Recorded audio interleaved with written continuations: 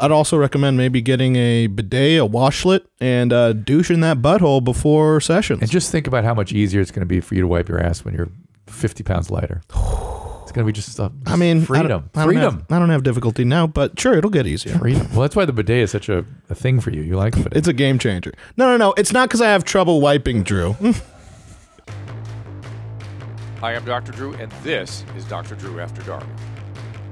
Please be advised that Dr. Drew After Dark may contain sexually oriented content and be unsuitable for young children. You guys ready to go? Yeah. Sweet Chris Larson. Sweet Chris Larson. All right. Ready in Jewish word for 5, Jewish word for 4, Jewish word for 3, Jewish word for 2. Hey, everybody. Welcome to Dr. After Dark. The phone number 818-253-1693. And, of course, they'll keep these emails, which I've got a glorious number of great emails today, drafterdark@gmail.com. And speaking of glorious, my special guest, Nadav Itzkowitz. Hello. Am I pronouncing your last name right? Itzkowitz. I mean, it was really close. Close. Okay, good. Oh, yeah, cool. give him some applause. That's what I'm saying. And I would like to give applause, and so that we could bake it in so everyone could hear Chris's countdown into the show. Jewish word for 5. Jewish word for 4. Hang on. Is everyone inside on what that's a reference to? Do they hear the countdown that you normally give? They hear it on where my mom's at, and whenever it's talked about or addressed going into the show, then they'll hear it. Like we've done it on YMH a couple times. Just do a couple of for us here. Ready in 5, 4, 3, 2. And Zolo does it perfectly. Well, yeah, he's got the blood in him. That's not what you said before. I'm not sure. He sucks at Hebrew, but you know what? You can't really blame him. All I know is he picked up the Hebrew systems numbers very quickly from you all, and I was very impressed when I did a show with him. I got the entire studio speaking in Hebrew numbers. And he's out here, isn't he?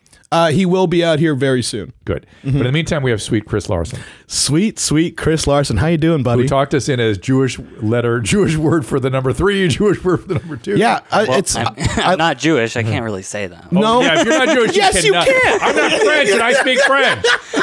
What the fuck is that? I also am Jewish, and I speak English. Is that okay? Yeah. No, not okay at all. Oh. Wait, hold on. So, Chris, are you not allowed to count in Spanish because you're not of the Spanish religion?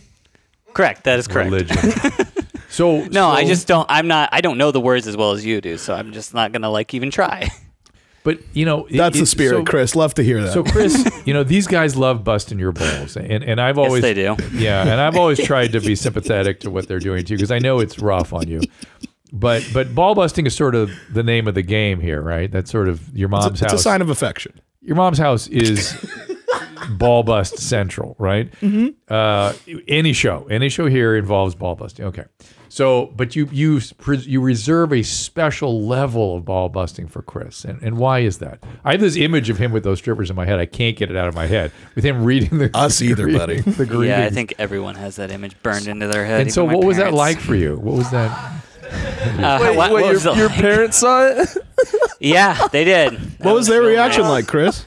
They were intrigued, I would say, and to be polite. Yeah, I can thank my sister for telling them all about that. Can you tell us a sentence that they said to you that expressed that? I mean, my mother said, "Oh, sweet Chris." Is that how your mom sounds? It was interesting to see my son surrounded by strippers. I don't know how to feel about that. Okay, I don't know how to feel about it. It's a pretty safe zone. I didn't know how to feel about it either, frankly. I like that. So, mom, honest, good. But I want to dig in a little bit into your unwillingness to participate in fun. Well, it's not that simple for old Chris, right? That's how it comes out. That's how it comes out. But yet you're still here, right? I'm still here. Yeah, you're still here. And is that horrible for you? Is it really tough, or is it it's like all right? You guys are busting my balls. I'm getting used to it. Is it that kind of thing, or is oh no, this is pretty bad? No, I mean I can put up with a lot of shit. I think I have a high tolerance for pain when it comes to working here. So, and do you understand that you're reticent to be ball busted is what makes them exactly why they want to bust my balls. What makes them turn the heat up. Yeah, what makes them really go to town. Right. Yeah. So mightn't you kind of roll with it one of these days? Kind of next time the strippers are there, just kind of kind of go with it? Because I believe there will be a next time. I suspect, given the success of the last time. Oh, there are more strippers in my future. I know how these guys think. I saw those images and I thought, oh, this is a thing. Drew, let me just tell you this. Chris, they're interested in destroying us. You understand this? Wait, destroying us? Oh, I know. You're interested in destroying me and Chris. Look, buddy, you can't. Well, they've already destroyed you. Can't so now destroy they're the working on unwilling. me. That's what I was going to say. You can't destroy someone who doesn't want to be destroyed. You're right. You're right. It's much like recovery. You can't get sober unless you really want to. Right, exactly. And it's like, and if you wanted to not be destroyed, you'll just stay in LA or something. You know what's weird? Chris Larson is on my video list. Is there something we should look at? No, it's just a talking point. I just wanted to make sure we talked to Chris. Okay. I just wanted to make sure we talked to Chris. I thought maybe you had some video there for me. And I was like, oh. But Drew, I would like to say this, is that you're like, oh, we do all these things to Chris and he, he's just a victim of like our whim, right? No, it's not that bad. It's not that bad. But you do all these things to Chris. That part of the statement was accurate. I don't disagree with you. We do these things to Chris. Yes. However, Chris is also a very willing participant. For example, you just recently saw the live show with Susan, right? Yeah. And one of your favorite parts was the Chris bit, right? Yes. All I did was I said, hey, Chris, there's going to be some strippers in here with you. Here's a stack of $1 bills. You do what you think is right. Right? Yeah. Just one of those. And then you lock the door. Yeah, I think you can only lock it from the inside. And so what happened was that he's just started escalating all these bits to the point where he's just like, oh yeah, they should be topless in this. I mean, Chris, could you run me through? Because I remember I was seeing things happen where I'm like, I did not pep talk him to doing this. Chris is a he gives. He's a player. I'm a performer. I give. Yeah. Yeah. No. Once he's in, he's going. It's a little bit chuggy, but he goes where you guys want him to go. He's the best, and he commits. He commits. That's the thing. Commits.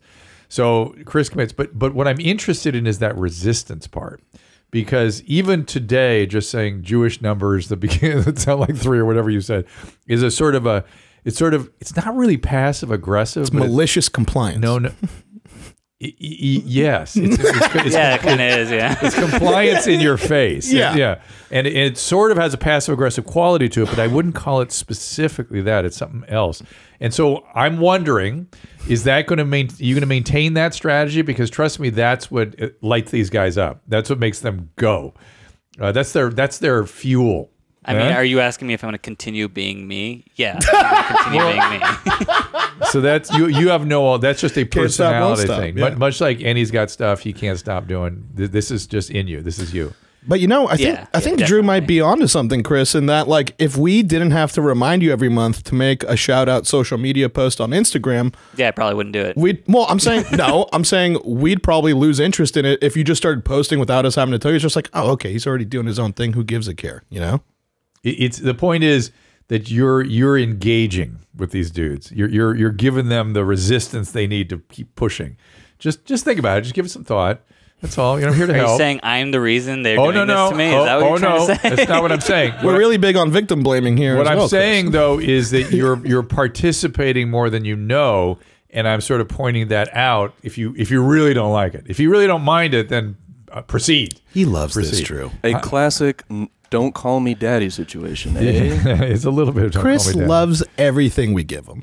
I'm not sure that's true. Chris? Even though he commits and performs. Love is a strong word. It's a strong word. Thank you. It's a strong word. All right. Just tolerate, but do you like severely like? Let me ask this. Let me because I want to make sure you're okay, and this is the last question I have.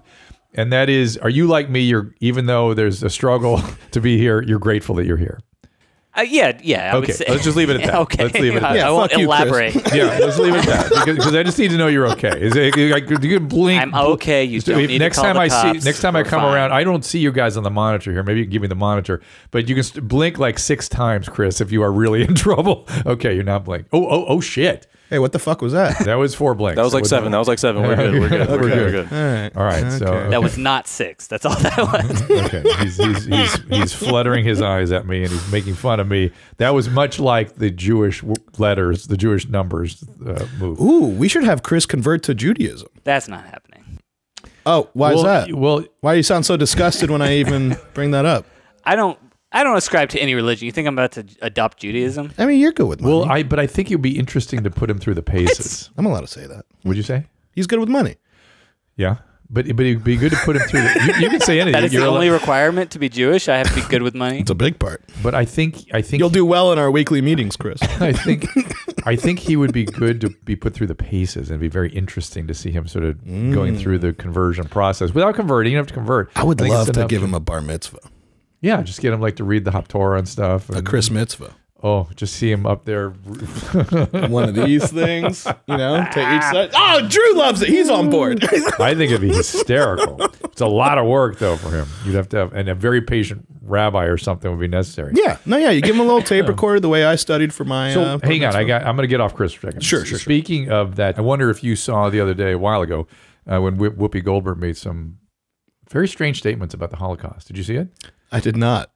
Is she saying it didn't happen? She said, no. She said that it's different because it was just white people fighting and it had nothing to do with race. Oh, that's cool. I wish my grandparents were considered white back then. Right. And it is interesting how that gets, it is so fascinating to me. It really is. Me too. That in Germany at the time, it was explicitly race. Like it was all about race. And there was Aryan race, and there was the substandard race. Nuremberg laws, like, hey, if 3 of your grandparents were Jewish, you fucking get on this train. Race. Yeah. Not because culture and it's interesting that when skin color gets out of the conversation, it somehow doesn't, in America, doesn't carry the same intensity. And it's something I never saw coming. Let's put it that way. Because it's interesting now how the history now changes the perspective a little bit, even though they are just leaving out facts. Yeah, I mean, it just kind of like, I don't know when Jews turned into white people. Right. Well, it's sort of when Italians and Irish did, too. It was the same thing. Oh, yeah, because that happened to them, too. They used to be minorities, now it's just like, you can make fun of them. Well, they were sort of considered, they were kind of... Is that wrong? It was considered, the words don't sting for some reason. And they were considered racially different. It's really just it shows you how flimsy the construct of race actually is.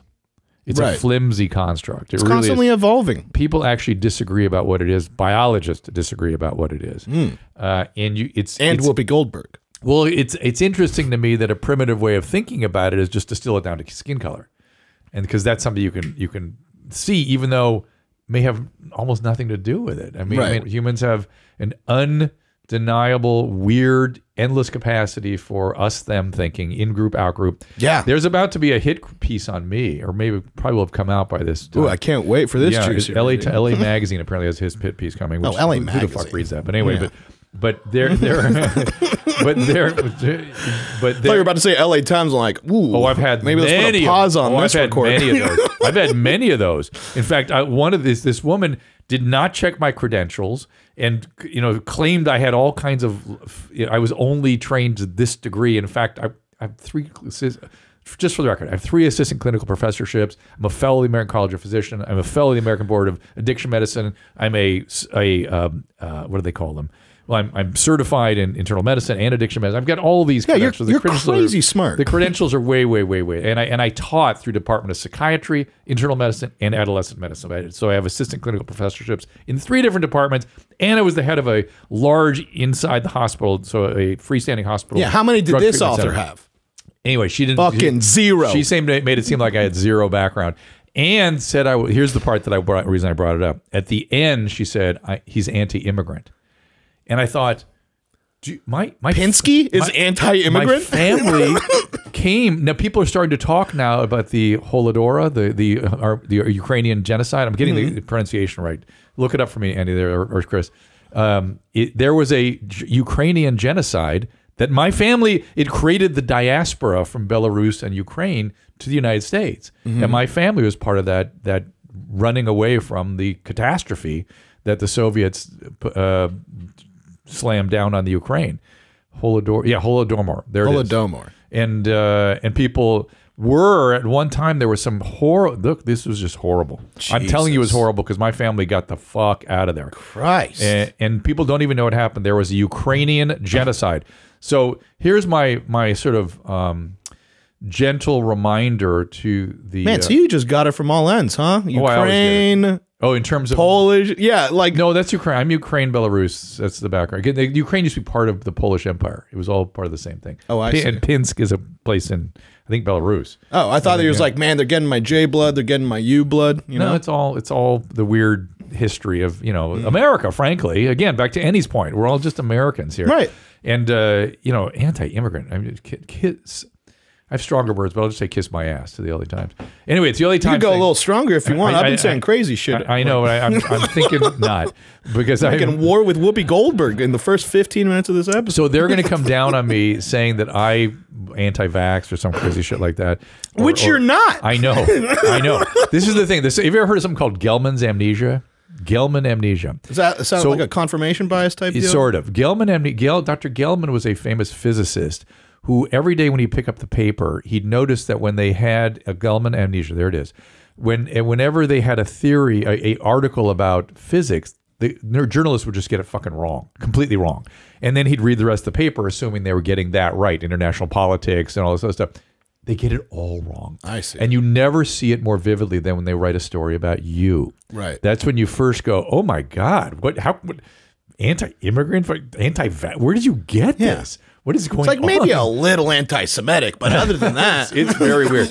Or and for the record of your mom's house, he's not anti-Semitic. No, and for the record for the mom's house world, follow Monica if you want to know my explicit COVID and vaccine. Peter Attia, Attia, Monica Gandhi, Gandhi, one of the heads of infectious disease, UC San Francisco. And Vinay Prasad, Prasad, is a very fine oncologist, really excellent reader of literature. And these three they actually have a podcast on Peter Attia's site where the three of them are together. That's it. That's my thinking. That's it. I'm totally aligned with those guys. They've never said anything where I thought to myself, oh, that's wacky. 100% agreeing with those guys. And I retweet the shit out of them every day. So that's my public service announcement for the day. You're losing weight. Oh, thank you, Drew. It's so nice of you to finally say that on or off mic. Now, why was I reserved to do... Well, okay. Now, I have a brain that has sort of Tourette's quality to it. And so once I decide I'm not supposed to talk about something, I don't compartmentalize into where, because I'm afraid I'm going to get the environment wrong. Because I live in many different environments, and so I'm fearful that I'm going to forget which environment they told me I can't talk about something.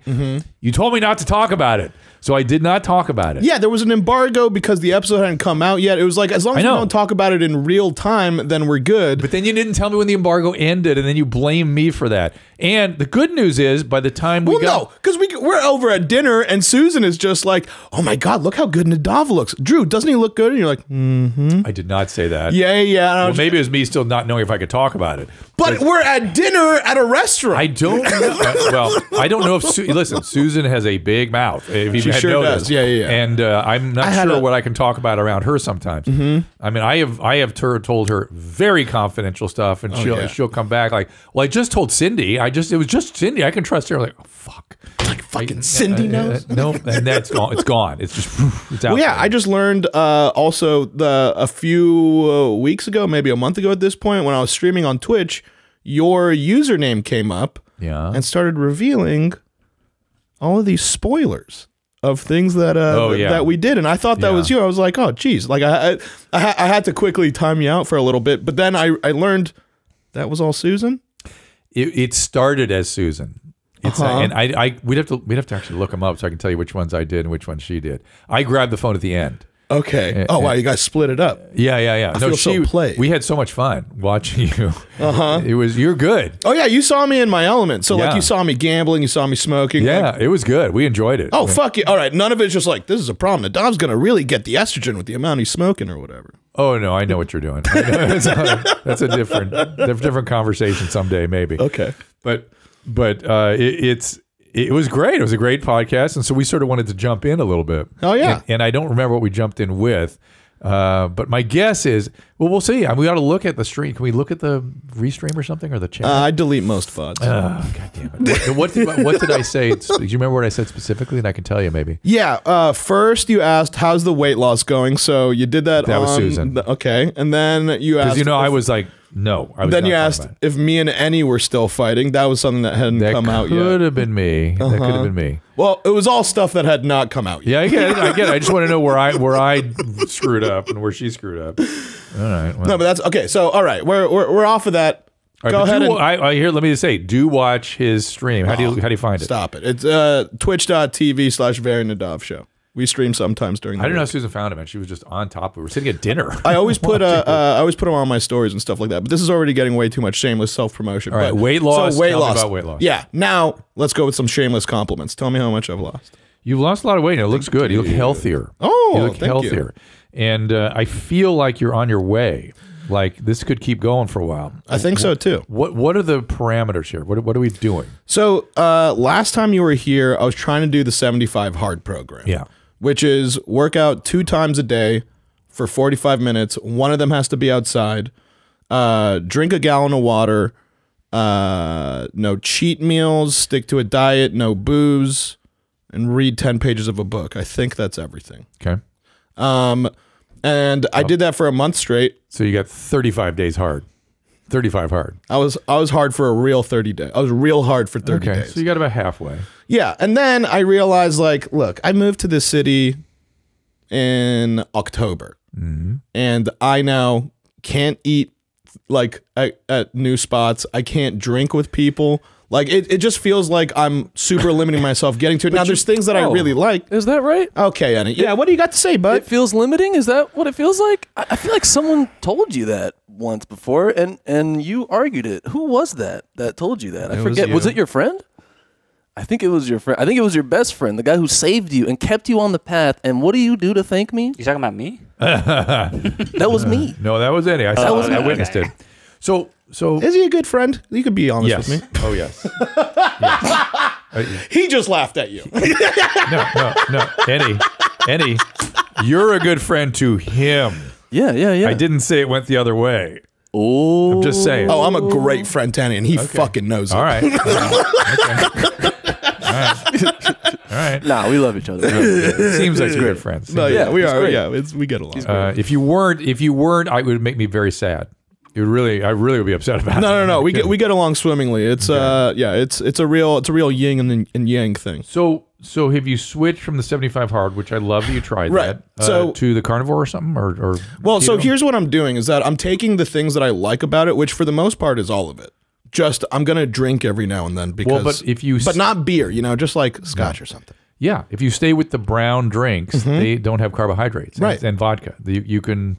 You can drink that stuff. Yeah, exactly. And so that's what I'm gonna Okay, say too. so Like so you're going sort of towards keto carnivore kind of thing. Kinda, yeah. Like I really like the starting my days off with a 45-minute walk. I really like the coming back home from work and either getting 45 on the elliptical or weight training. Like I like that. So as I'm far as sleeping better, like all of it's just I'm affecting sure. me well. I heard Susan's last night. I heard it in the background. I didn't really respond to it, but she said, "Oh, you're snoring less," and you went, "No, I'm still snoring." No, yeah, I'm pretty sure I'm still fat enough to have sleep apnea. But that'll go away. That will go away. I'm gonna get a sleep study done, and that's the thing. Don't until you lost the weight. Don't. Why? You're going to be in a different state completely when you lose weight. I could do 2 sleep studies. Most of my patients that have this kind of sleep apnea resolves with the weight loss. How much? So how? Like, at what is there like a weight? Like when you're a certain height, where it's just like, if you hit these two. It's kind of per body person, that person's body. What about pear-shaped people? You're right. When there's a lot of weight on your abdomen or a lot of weight on your chest, like more than that's more than it was good. When that kind of goes down, like another 20 pounds or something, I'm going to bet you. Really? You think I'm going to start sleeping better after 20 more pounds? 20 to 30, I bet you. I'd love that. I bet you. Because I realized recently that I never wake up rested. You should, I'm sure not, because that's the sleep apnea thing. Yeah. You should maybe do some resistance training in here. You like the walking and all that stuff, but some weights. Yeah. I get weights in like once or twice a week. I should probably up that to 3. Yes, you should. 2 to 3. And then that will also help with the sleep and stuff. That will help. So good. That's fantastic. This is all good news. I do not waste your time with the sleep study since you're heading in a direction that is likely to completely change how you sleep. Right, because if I do the sleep study and they're like, oh, you need a CPAP or whatever they call it, it's just like that's going to fuck me up. Exactly. So if you're still having sleep apnea after the weight loss, well, then okay, that's a different matter. So got it. So, okay. So as far as not being able to enjoy being here in Austin, that should not get in the way of your diet. All you have to have is sort of conscious eating. You know what I mean? Right. And I think I could do that. Like, you know, like we went to Bob's last night, and like I could pick like I could just have a steak and maybe some broccoli and shit, which is nice. That's fine. Maybe forego that giant potato. Forgo the bread, forgo the corn thing I ordered, which fucked you up. I'm sorry. It did fuck me up a little bit. Dude, like corn is maybe my favorite food. That's unfortunate because that's high carb. It's so fucking good. Yeah, and we had corn brulee, which is covered with this brown sugar. You know what's crazy is that you were like, should I get a brulee for the table, a corn brulee? I'm like, that sounds fucking great. And then no one else touched it. I'm like, well, I can't like this all the way. I know. And then I devoured the spinach. Which I think is the better move, but even that was cream, so it's not great. But you know, you can make choices. That's all. You can be smart, right? And the thing is, too, is that I think I have so much to lose that it's like I could get a thing here and there, as long as it's not frequent. You know, limited to once every 2 weeks. And what's the motivation? What are they doing for you? What are the boys doing? How'd the boys get you into this? Well, because like the way that it happened was, Bert was explaining how he's created an incentivized. I don't know if he's still doing this. But he created an incentivized he called me drunk plan 2 days ago. I'm not sure it's very incentivized during the day, with Leanne screaming at him in the background about this weight loss thing. No, just drunk in the middle of the day. I'd call that not conscious drinking or eating. Right. So maybe he's not on it anymore. But like the thing that he was doing was for every pound that he would lose, or every pound that someone on his bus would lose, they would get 500 or 50. Maybe it was 50. I think it was 50. Yeah. 50 bucks. They'd get $50, and anytime he lost a pound, they'd also get $50. Oh wow! So he set it up so that everyone was just in a like scenario where they were building each other up and like motivating each other to like do that. So you just jumped in on that. Well, no, I was just like, dude, that's genius. Like, how do I get in on this? Like, how do we come up with an incentivized thing? He's just like, oh, buddy, we got you. Well, and you know, Tom, and then it kind of spiraled. Tom has like lingering anxieties about you guys. Go on. Well, I mean, he worries about your weight. He worries about your pot. He worries weed. He worries about Annie's stool. And you know, he's like, wait, what? When does he talk to you about this? He just once in a while go, are they okay? Should I worry about it? Shouldn't Denny see a therapist? I'm like, give him some time. That he just he cares about you guys, and he sees these things that you're all starting to address now. He's not mentioned Chris. Interesting. I'll find out what's going on with that. Because there's nothing wrong with me, Drew. It's like, should Chris be going to strip clubs more? Maybe that's what we'll do. Maybe that's what this show will do. That's the show. But so it's just interesting to me that he actually has some real concerns about you guys. That he just worries a little bit. This is the first time I'm hearing about this. It's just in a caretaking way. It's not like oh my god, that guy's got he's a mess. He's like, no, just like, are they okay? Is that right? Because a doctor's looking at you guys all the time, so he wants to know that he's he's a very responsible dude. Yeah. I mean, he like really cares about stuff. No, and he's very caring of like his staff too. Oh like, he's always like he's asking me questions and stuff about it too. It's like, oh yeah, this is good. This is good. Like, right. Fine, See, he actually, and so I get some of that too about you. So, yeah. What's that, Chris? No, that was me. Oh, yeah. I was saying the last time he took us out to dinner, he made me promise him that I would watch a fucking Rogan episode about the sleep doctor or something. Yeah. Yeah, he like made me promise him to watch that because he's worried about me sleeping. Right, and he mentioned that last night at dinner. Have you watched that yet? Nope. And here's the thing about Annie and didn't give Tom. Me a timeline. Classic mistake. Here's the thing about Annie and Tom. What a scumbag. Annie is, but here's the deal. Yeah. Annie is an extraordinary person, right? Right. I don't know what you mean when you say that. You're one of one with extraordinary habits. And to go, Annie's only sleeping 4 hours. Oh my God, that's wrong. I don't know because there are people. No, there are people that sleep only 4 hours. Not me. Right. No, but do you hear his arguments for sleeping on the couch versus sleeping in the bed? No, because if he sleeps on the couch, his body forces him to wake up after 4 hours because it's uncomfortable. If he sleeps in a bed, he gets a full night's rest and he doesn't like how much he sleeps. How many hours do you sleep in the bed? Yeah, go ahead, Annie. That's poor phrasing. Yeah, go ahead. Phrase it better. Phrase it better. That's poor phrasing. It's not that I'm uncomfortable when I wake up. It's that I'm ready to go when I wake up. See, it's like he's right. But why are you? If you laid in bed, how many hours would you sleep? More. 6, 8. Like 8. Yeah. You see, that's the side I always see, and you only see the other side. It's just like I only need 4. Yeah. I swear I told you this though. So I don't know. I don't know what to make of it. I know plenty of people that let me help need you. 4. He's sleeping stupid. He's a stupid sleeper. He doesn't seem tired to me. Yeah. Well, I mean, he kind of takes care of that. He's having like 5 Red Bulls before we show up. What are you talking about? I only had 1. Look, man, if I had 4 hours of sleep, I could have 10 Red Bulls. It wouldn't matter. I'd be dry. I would not be on my game. And he's on his game. So, well, right, because his body is used to that as fuel. You know, I spent many years only sleeping 5 or 6 hours a night because I would get up at 5:30 and go to the hospital, and I'd get home at 10 o'clock at night for years. I was miserable sleep-wise. I was not rested ever. I was aware of it all the time, and I just kind of pushed through. I learned to live that way. But I was aware that it was not good. And as I think I pointed out to you guys, I worked at an Alzheimer's clinic. Did I talk to you guys about this? I don't think so. Okay. Annie, take a listen to this. Maybe this will persuade you a little bit. So I worked, one of the nursing homes I worked at was an Alzheimer's unit. And when I got there, first of all, I noticed there were a lot of men with Alzheimer's or dementia, advanced dementias. This was a locked unit. People were essentially in bed. And I would notice... memory care facility type deal? What? A memory care facility type deal? This was like a nursing home. Okay. They had bed care for dementia patients. They had some that were pacing and moving about and stuff, so it was locked. And I noticed that when I'd go in the patient's room, the men explicitly, there'd be pictures by their bedside. This was the ship he was the admiral of. Here are his car dealerships. He had 4 car dealerships. They were these extraordinarily successful guys. So I thought, it must be stress maybe that puts a risk of dementia on these guys.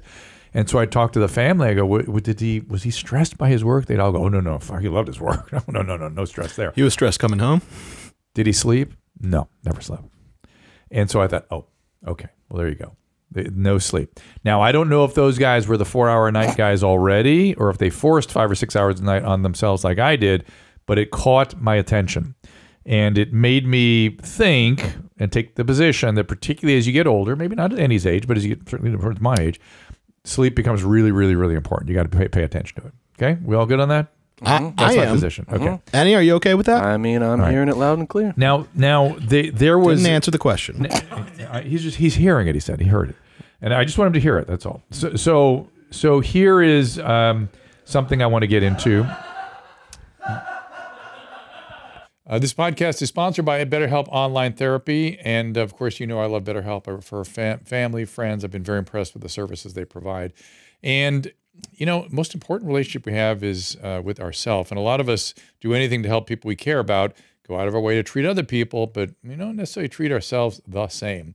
So this month, BetterHelp Online Therapy wants to remind you that you matter just as much as everyone else. And therapy is a great way to make sure you show up for yourself. I mean, you work out. Why aren't you not working on your mental health as well? BetterHelp Online Therapy offers video, phone, even live chat sessions with your therapist. You don't have to see anyone on camera if you don't want to. And I've said it here a million times that I feel like the waiting room is a sort of a barrier to entry for therapy. People feel stigmatized. They don't want to run into people. And of course, now people are used to using, in the day of COVID, we're used to using Zoom and phone, and BetterHelp Online Therapy uses those systems to deliver excellent online therapy.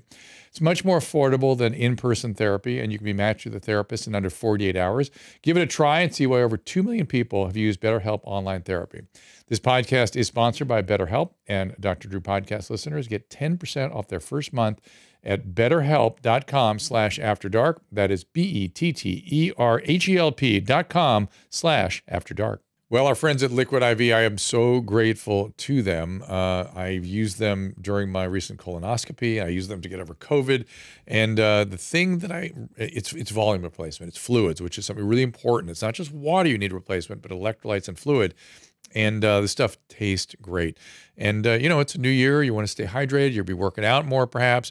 And I don't know, we just got back from New Orleans, and staying hydrated after that became an important issue. 1 stick of Liquid IV and 16 ounces of water hydrates faster and more effectively than water alone. As I said, when you're dehydrated, your volume is low, you need fluid. And of course, this also contains 5 essential vitamins, B3, B5 and 6, B12, and vitamin C. With 3 times the electrolytes of traditional sports drinks, and it's made with premium ingredients, non-GMO, gluten-free, free of dairy and soy. And Liquid IV is so effective, they have the science of cellular transport technology behind it, designed to enhance rapid absorption of fluids and the ingredients into the bloodstream. 1 stick of Liquid IV and 16 ounces of water hydrates, as I said, faster and more efficiently. Liquid IV is on a mission to change the world. Liquid IV has donated over 19 million servings globally, and volume replacement is a big deal worldwide. Grab Liquid IV in bulk nationwide at Costco, or you can get 25% off when you go to liquidiv.com and use code Dr. Drew at checkout.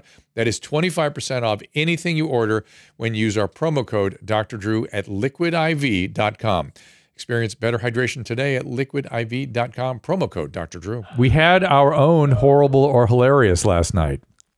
Oh, yeah. We had a horrible, hilarious right in front of Nadav. And I would put it in the hilarious category. But describe what you saw. So I'm picking up my car from valet. We're at Bob's. We all had a great steak dinner. We had a nice time. We enjoyed ourselves. We always do. It was great. Yep. We all drank. I had a couple scotches. And we're getting to pick up our car. And I think you guys were like walking to your hotel, right? Because you were right around the corner. She announced, well, at that point, yes. I thought the hotel was that way. It was wrong.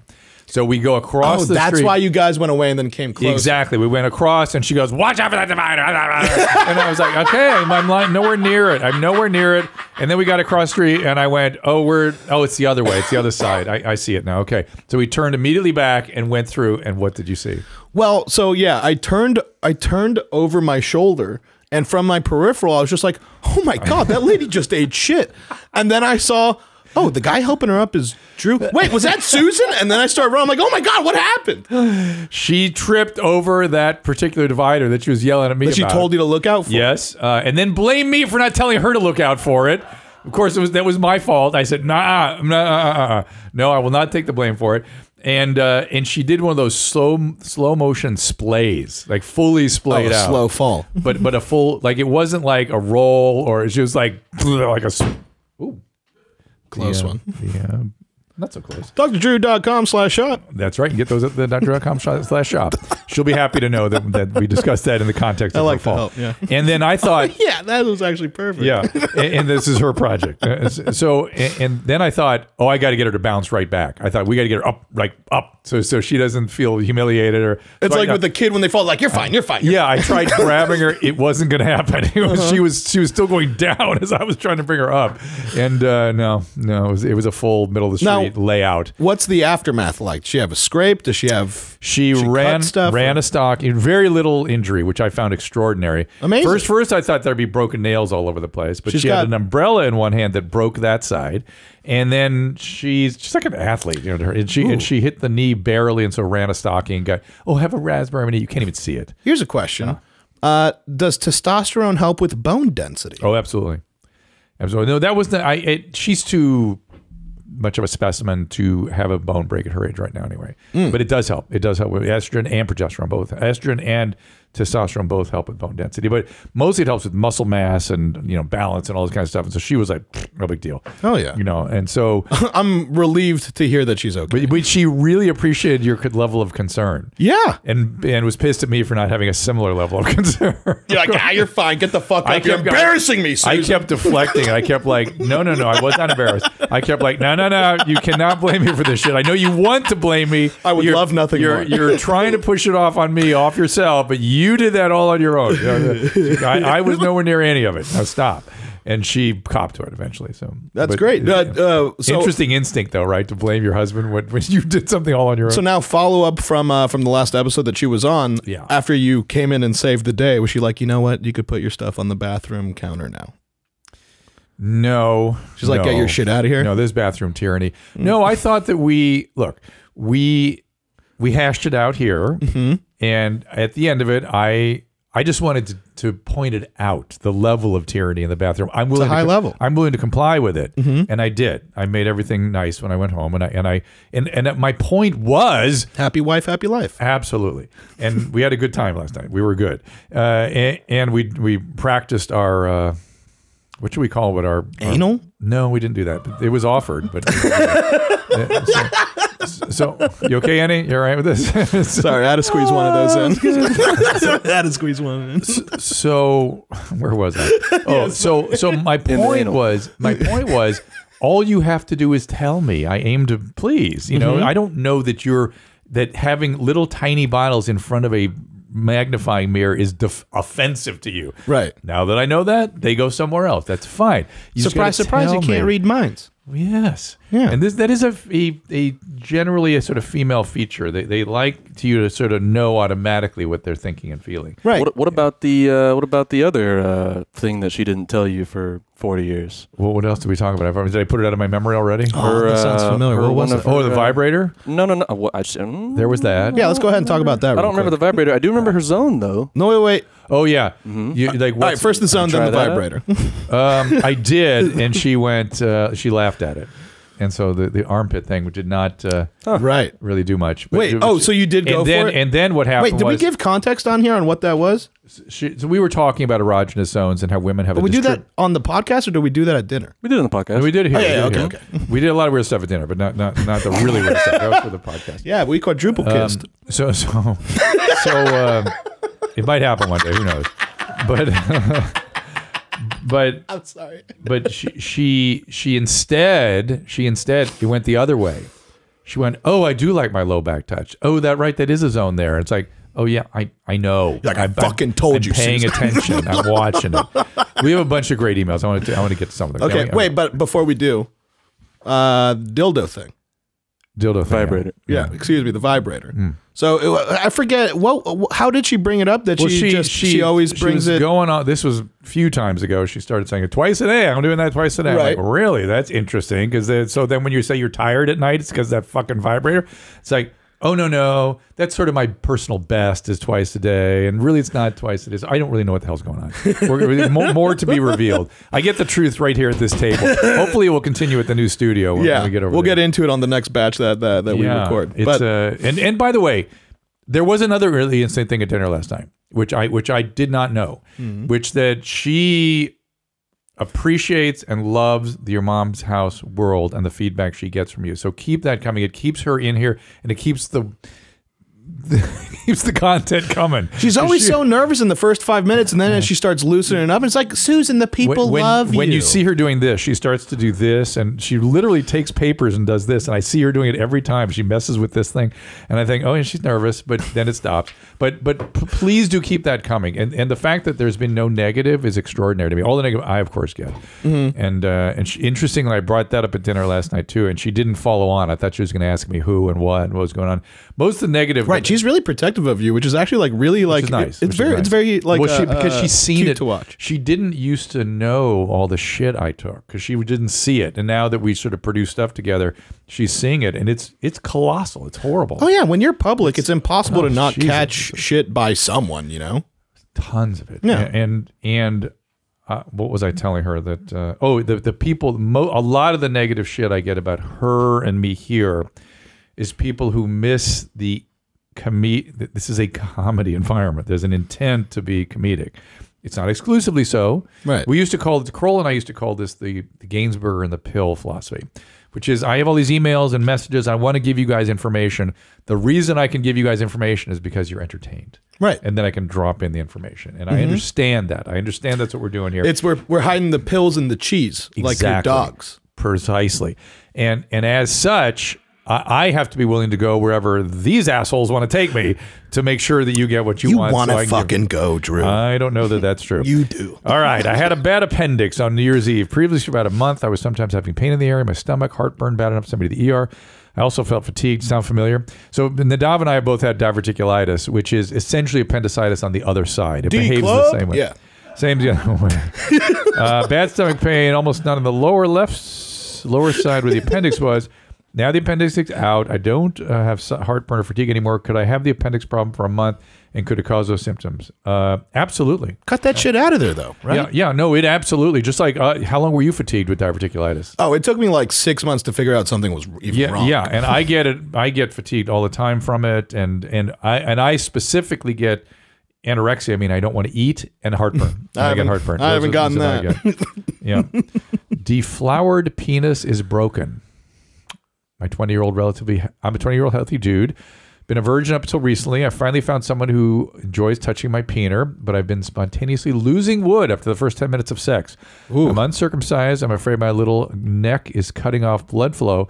You can get my little neck, meaning he's uncircumcised. So when you pull the penis out, it gets too tight.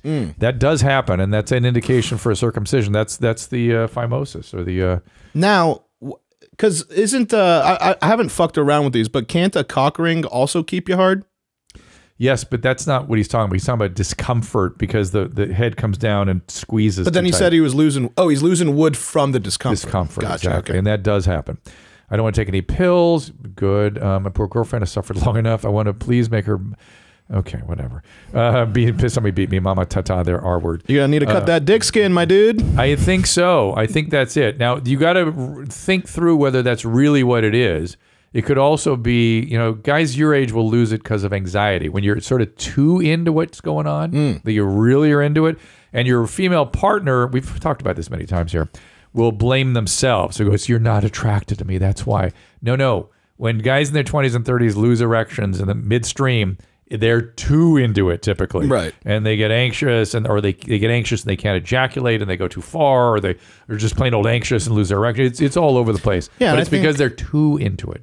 And I think once like a dude gets old enough, like I feel like every dude has experienced it at least once, you know, just like it's like shit, like it's almost like you just get mad at yourself. And by the way, it's very common first time out.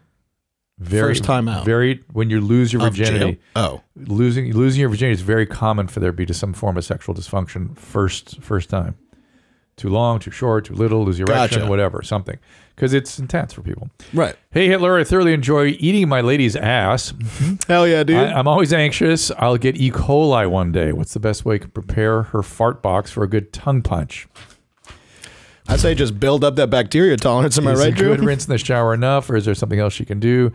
How do you get a job here, fuckface? Get some Activia in there. Really, but I'm just saying, Fed Smoker's having a full resurgence. You know what I mean? Mm-hmm. He's like, he lives. Fed Smoker lives. That's our new. I don't think his brand was eating ass, though.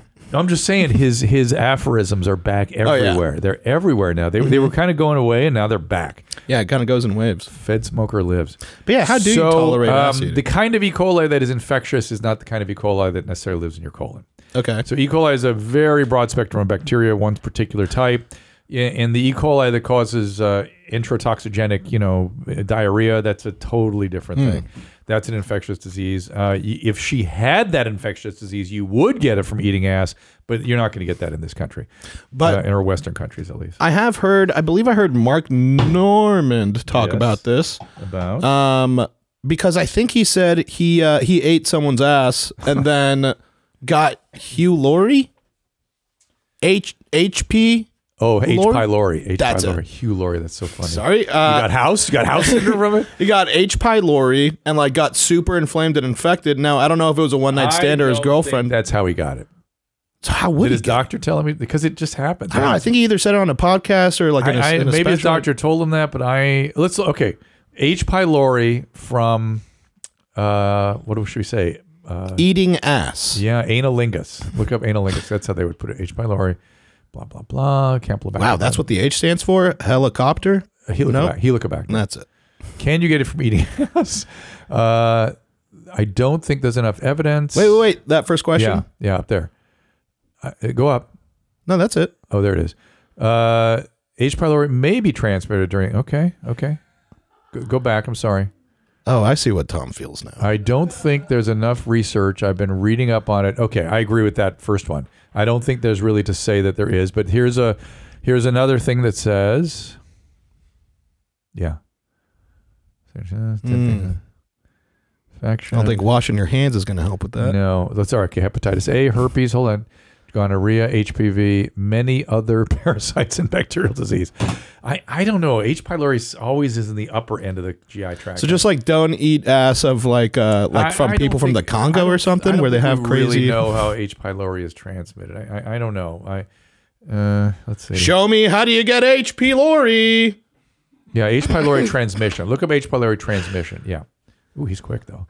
Okay, H. pylori may pass from person to person through direct contact with saliva, vomit, or fecal matter. Okay. Contaminated food. You can get it from kissing? Yeah, I think of it more as up top. Yeah, it's more in the mouth and esophagus. I mean, that's where it lives. That's where it does. Oh, so you could just make out with a dirty person. Not dirty. It's really common. Again, I'm not a lot is made of H. pylori. I am not a enthusiast. I've seen many people attempt to eradicate it and still be okay. I don't know. Okay. Just talk to your gastroenterologist about it. Right. But anyway, she can do enemas, right? Enemas clean things out very nicely. And yeah, and be careful. The shower is good. Do it in the shower even, might be better. Yeah, I'd also recommend maybe getting a bidet, a washlet, and douching that butthole before sessions. And just think about how much easier it's going to be for you to wipe your ass when you're 50 pounds lighter. It's going to be just freedom. I don't have difficulty now, but sure, it'll get easier. Freedom. Well, that's why the bidet is such a thing for you. You like the bidet. It's a game changer. No. It's not because I have trouble wiping, Drew.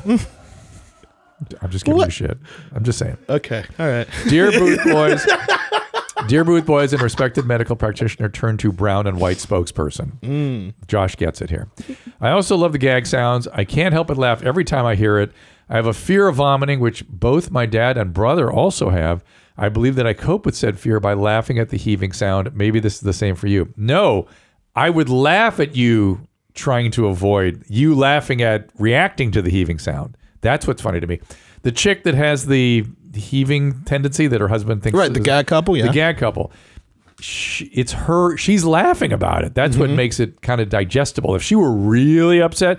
what's funny is his glee, the fact that it's so easy to trigger. Oh, true. And that she has no control over it and does it even when she's defiantly not going to do it. That's funny. And then she kind of laughs every time. And by the way, women, if you really want a guy to stop doing something, do not giggle or laugh at what they're doing. Really. Yeah, just don't break eye contact and throw hey, up. No, stop that shit. Be like Annie. That shit don't roll here. Oh, we don't play that shit. It's true. It works. It works every time. Yeah. But I think also what makes it funny is that if she because it's dry heaving, so it's almost like throwing up without any consequence. Oh, if she threw up, I'd be upset. Right. If she actually threw up every time, I'd be like, oh my God. Yeah, no. That I would not go for. Yeah. It's just that it's so easy to trigger it. He's gleeful about it. Right. She laughs always, but her like, oh no, we're not going to do this. That's funny. She shouldn't even open with that. She just go, okay, here we go. And here comes. That would not be so funny. So I think a horrible or hilarious, since we've been talking about Susan's horrible or hilarious. Oh yeah. Let's take a look at a couple of we those. got a couple of these to run you through. All right. These are always bad for me. Uh-oh. Oh my God. Well, he actually broke his arm, didn't he? Yeah. Oh he boy. broke it pretty bad. Boy. And that's what these guys do, man. It's weird to me how they don't normally break their arms. No, I know, but they put themselves into positions where they easily could. Although I will say that from the way that he felt, you wouldn't think that he was going to do that. You wouldn't think that it was going to break the way that it was going to. But they're essentially falling from like 8 feet, and that's not going to feel good. Yeah, lest we forget when Mankind threw Undertaker off Hell in a Cell back in the day. And what happened? He threw him off like 40 feet of a cage. And what happened? It was just an earth-shattering event.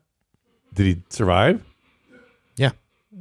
I don't know anything about this. It was life-changing. It was crazy. A lot of people's lives changed after that moment. Why? It's just you fucking see a man thrown off Hell of a Cell, things change. Should I see it? Should I look at it now? I don't think we can. Okay, all right. Sorry. That moment kind of got away from me. And you're saying it's not hilarious, it's horrible. No, yeah, it was pretty crazy to watch. It was I was way too young when I saw it. And did they did it on purpose? Like this was a stunt thing? Yeah, it was pay-per-view. Yeah, you gotta bring it. Never forget Hell in a Cell, dude. All Next horrible or hilarious, please. Yes.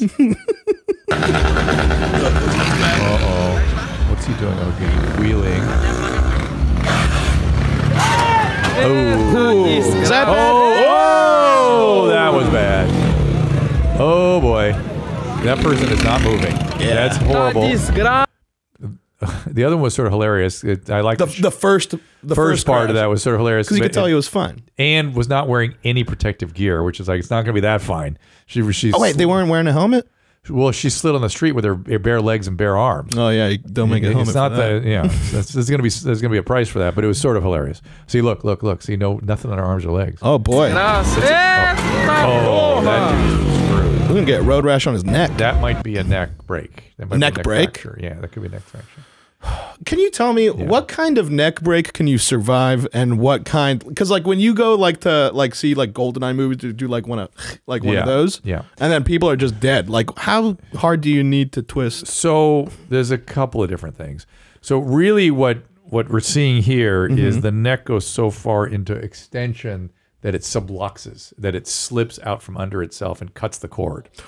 So you're getting a spinal cord cut at the, probably C2, C3 level on that particular guy. That's why you see his arms are all splayed out, his legs are all splayed out. He can't move them. He's done. But isn't it? And once you cut the cord, maybe it's because he's just knocked out, though. No, that was mostly a neck thing. If you want, do you want to see it again? I sure do. Okay. Here we go.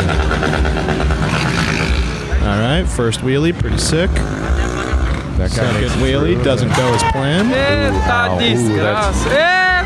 See that neck deal? Yeah, that's not good. Yeah, that was a lot of neck action. Yeah, and that's like when what's his name? Christopher Reeves fell off his horse. That's exactly what he did.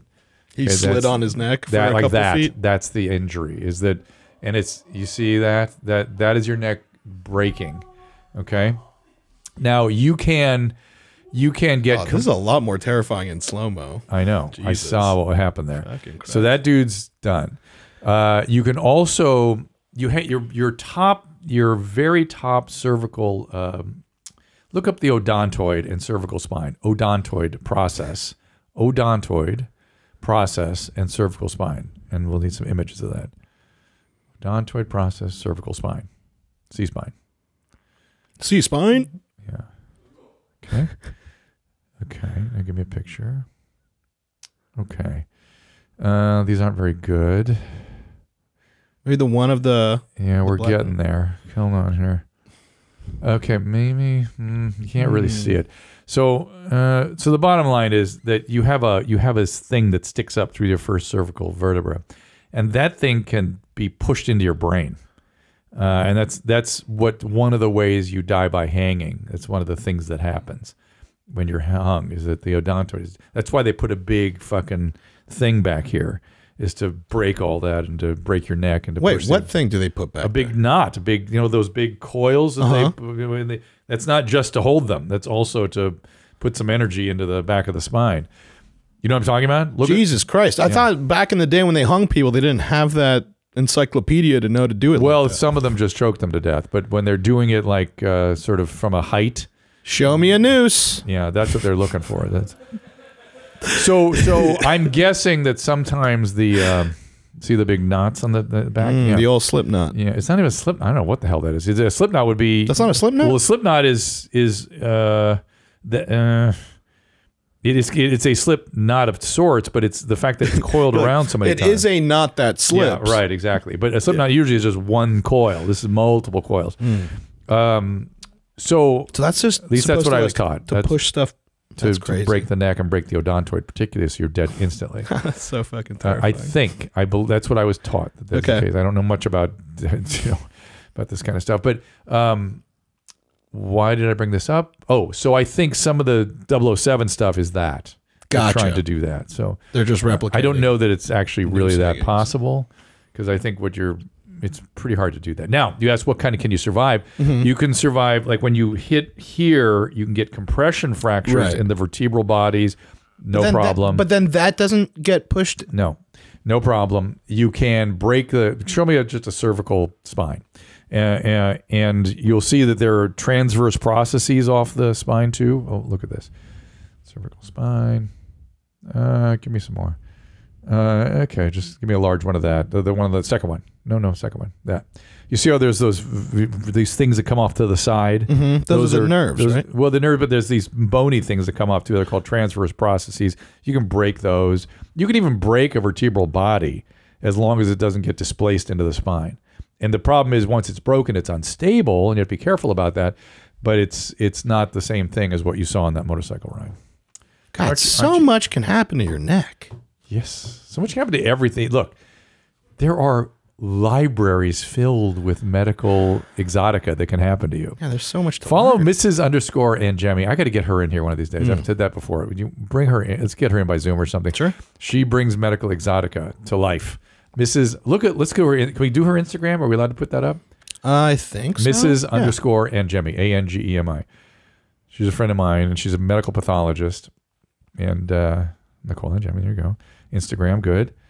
And take a look at all the stuff she puts up. All kinds of stuff. Oh, I don't know if we can show this. So Why? Far, so far, so you're good. weak-stomached? No, it's not weak-stomached. It's just, YouTube has, standards and practices. These are just abscesses and, The guy's doing surgery on himself. I don't think Yeah, there's Nicole. That's her picture of Nicole with her tats all the way to her chin. There she is. Hello, Nicole. So she'd be good on here, right? Yeah, sure. Yeah. Okay, one of these days we'll bring her in here. All right, so that's all. She's all looking at exotic medical stuff there. So, all right. Voice message, please. Is that enough hilarious or horrible? I think so. I've ruined your horrible. No, yeah, this is such a bigger bummer than I thought it was. What would Tom do with me? Because he laughs at this shit so much. I think he'd take it and he'd like it because he'd be I like, think I spoil it for him. Well, yeah, sure. If you're just like, oh no, this guy's actually really hurt, Yeah. right? Because I think that does soften the laugh for him, where it's not as funny when he not as sees funny. the gravity. All right, here, give me a voice message. Hey, Dr. Mommy and the Booth Boys. My name's Joseph. I got a question about white, and you might want to check out for this one. Me and the lads were talking about how sperm can live inside of the female body for a certain amount of time. And I was wondering, if I'm with a nice young lady, and she was with some other guy, let's say a day or two ago, and that guy finishes inside of her, when I make sweet premarital love to her, is that guy's white going to be on my dick? Because if that's the case, I'm out. I'm out. I'm going celibate. Anyways, love the show. Thanks for answering any of these questions. Yeah.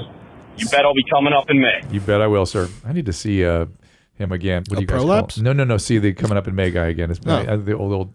He's another thing we need to revisit because his shit is coming up all the time. So here's the deal. The white is out very fast. It doesn't. It actually falls out pretty quick. So the vagina sort of cleans that all out. The sperm is left behind for 3 to 5 days. Ooh. And the sperm goes in through the cervix and up into the uterus and up into the tubes, and it sits there and it waits for an egg. That's why you can take emergency contraceptives for up to 5 days, because if you suppress the ovulation, that math did always seem weird you prevent the egg from getting to the sperm. You don't prevent implantation. You prevent the egg from being released. So that sperm is sitting there for 3 to 5 days. Here's the interesting thing. There's some evidence that your sperm will fight with his sperm. Like literally there's warrior sperm on both sides. Welcome to the Thunderdome. And my jizz versus your jizz. Yeah, and his sperm will try to fight out you to push yours out and kill your sperm. Now here's an interesting thing. I don't know if I read this, I watched this, or I dreamt it. But this should be good.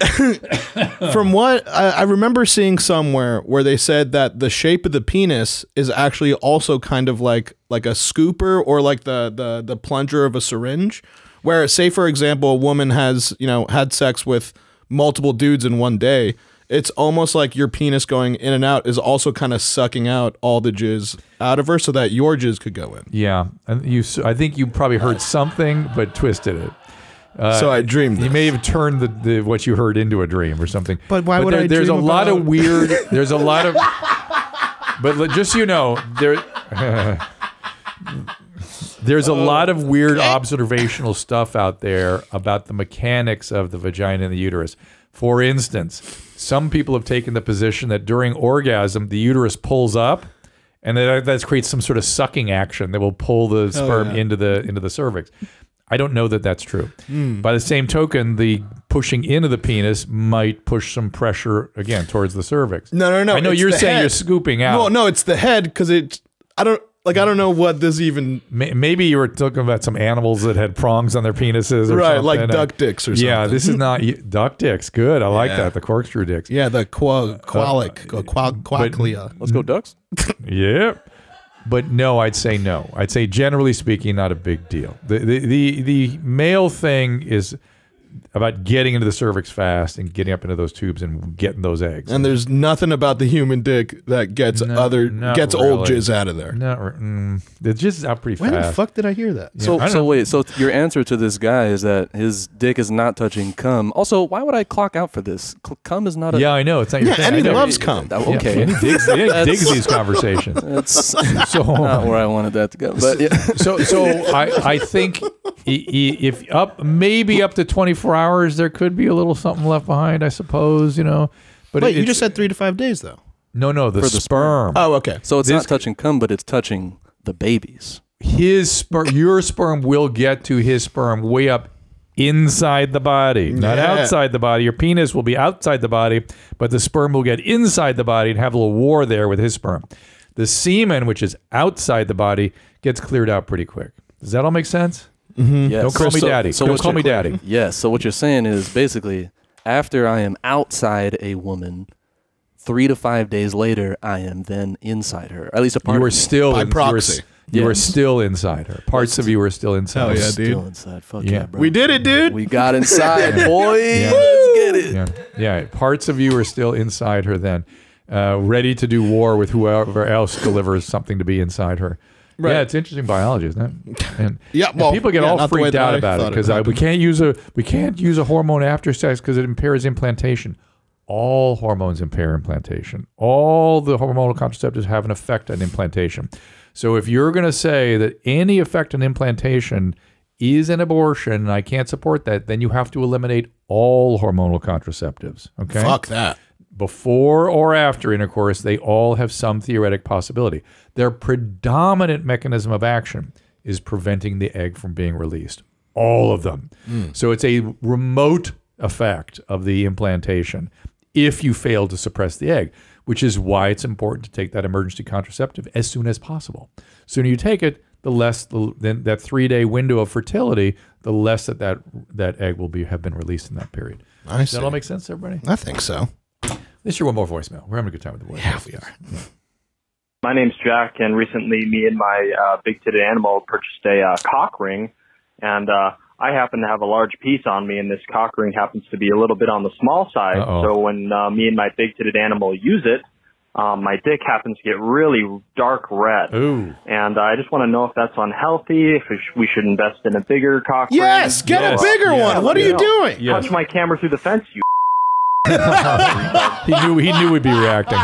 So yeah, I mean there are things I was get a bigger cock ring through the fence, my dude. I also want to get this urologist in here, Dr. Winter, who is really cool and fun.